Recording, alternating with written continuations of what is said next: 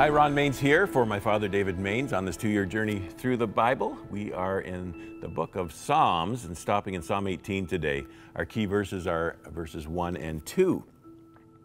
I will love you, O Lord, my strength. The Lord is my rock and my fortress and my deliverer, my God, my strength in whom I will trust, my shield and the horn of my salvation, my stronghold.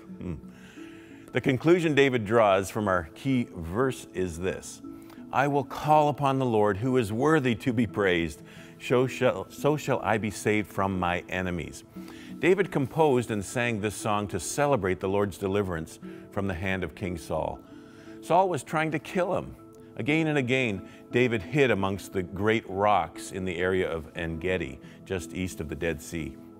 It is plain to see, as we learn about David, that his rock-solid confidence was not in the rocks, but in the rock, his God. David exclaims in this same psalm, "Who is a rock except our God? And the Lord lives, blessed be my rock." The confidence that those of us have who believe in Jesus has also been expressed in songs and hymns down through the years. One of my favorites is the wonderful hymn, "Rock of Ages, cleft for me, let me hide myself in thee."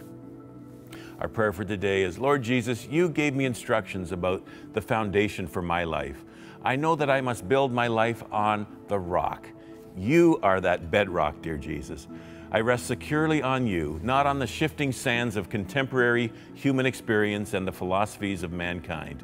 I pray that I will stand firm on you. Amen.